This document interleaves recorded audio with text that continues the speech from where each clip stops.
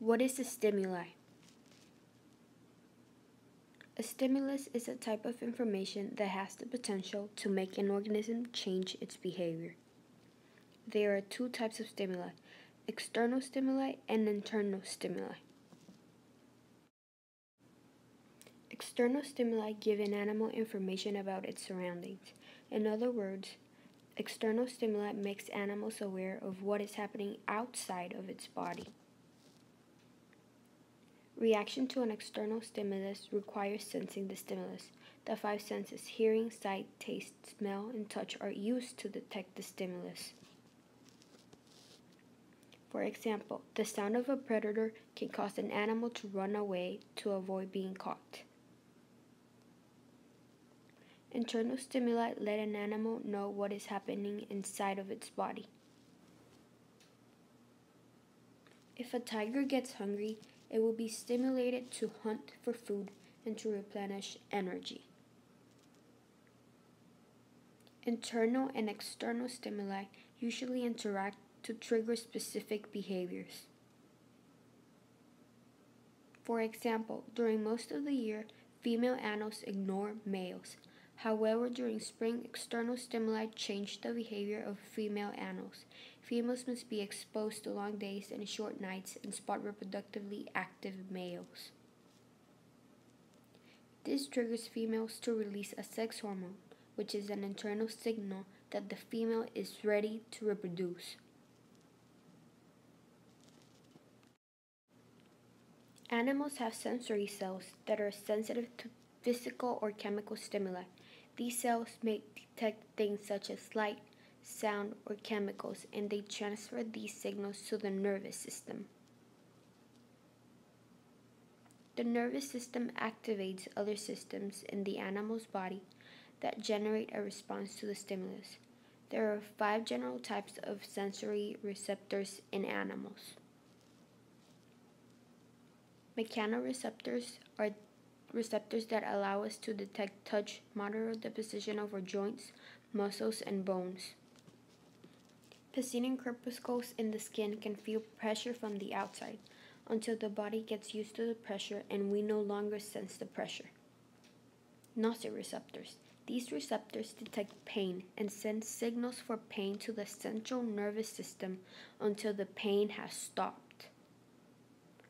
Electromagnetic and magnetic receptors detect electric currents or magnetic currents. Sharks sense electrical fields in the final stages of prey capture. Chemoreceptors. They respond to taste or smell or other chemical stimuli. There are also chemoreceptors in the body which help the brain maintain homeostasis by measuring concentration of certain chemicals in the body. Thermoreceptors. They detect changes in temperature. For example, this kitty is told by thermoreceptors that it is cold water. 2 types of movement-related behaviors are kinesis and taxis. Kinesis is an increase in random movement. When a bug begins to dry out, it starts to move in no specific direction until it finds a moist area.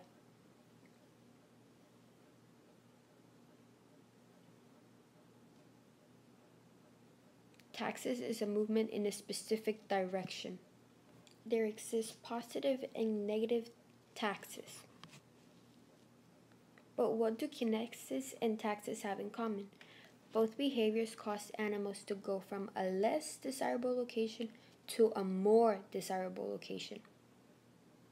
Many animal behaviors occur in a regular cycle. Animals often use cues such as difference in day length to keep them track of these changes. Circadian rhythm is the daily cycle of activities that occur over a 24-hour period. The sleep-wake cycle is an example of a circadian rhythm. In order for animals to be active during the day, the body requires a period of sleep every night. The circadian rhythm is usually in sync with local day and night times, but not necessarily. For example, A person departs in the morning from New York. The person arrives to their destination, London, 8 hours later. This person will experience jet lag because her body is confused by the time change. The ultradian rhythm is a cycle repeated throughout a 24-hour day. Appetite, blinking are examples of ultradian rhythms. An infradian rhythm is a rhythm with a period longer than 24 hours.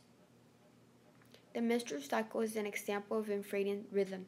The average cycle of chimpanzees is 35 days. These activity patterns are controlled by internal mechanism called biological clock.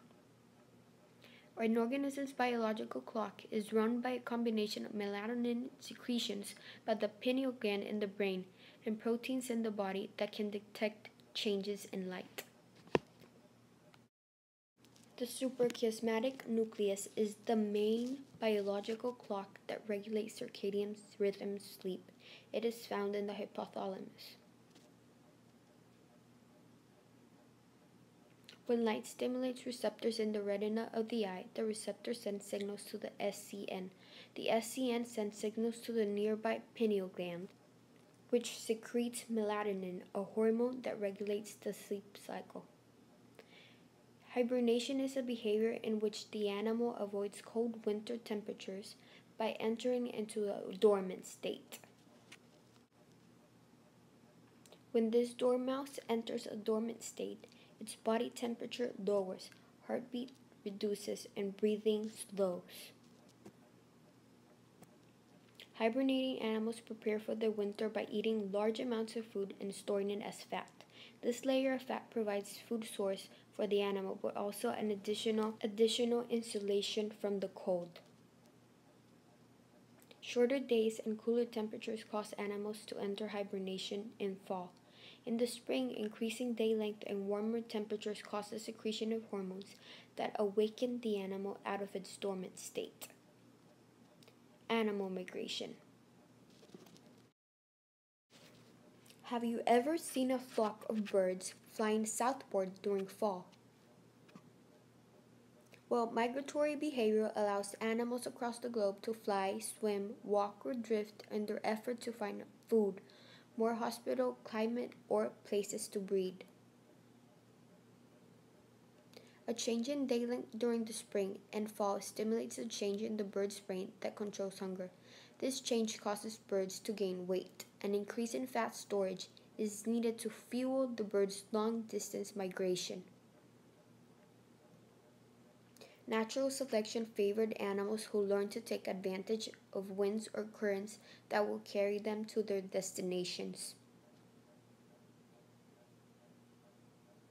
Migrants can use the sun, the stars, reflected light, the Earth's magnetic field, and their sense of smell to find their way.